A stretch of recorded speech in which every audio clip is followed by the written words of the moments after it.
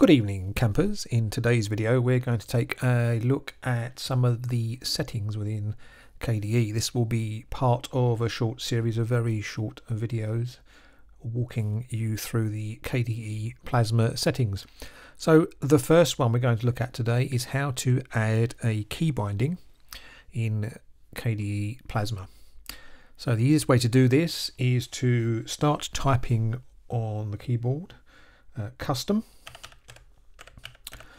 and you'll see custom shortcuts at the top of the screen here. This is the one we want, so we will select that. This brings up the following dialog box. So to add a new key binding, we'll add a key binding to launch our terminal. In this example, what we want to do is edit, select that, new global shortcut, command URL, and now we want to add a title for our key binding, so we'll add in here terminal,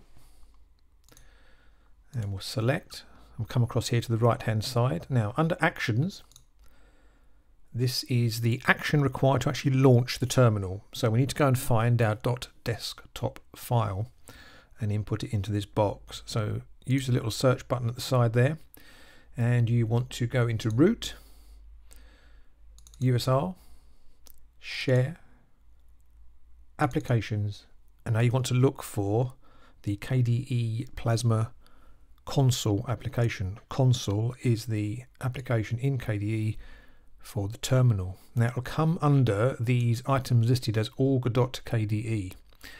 So if we come down here, we go along, these are in alphabetical order, we can see here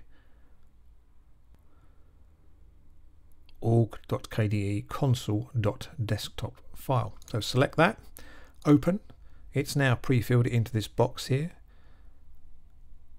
and that's now ready to launch. Now we need a trigger, we need a keyboard trigger. So click on trigger, shortcut, and none.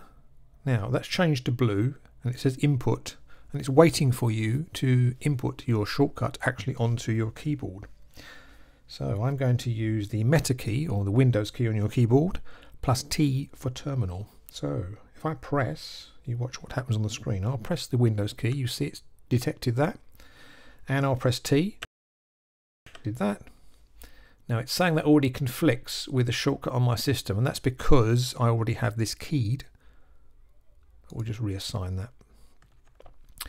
And now we'll apply, and we'll click OK.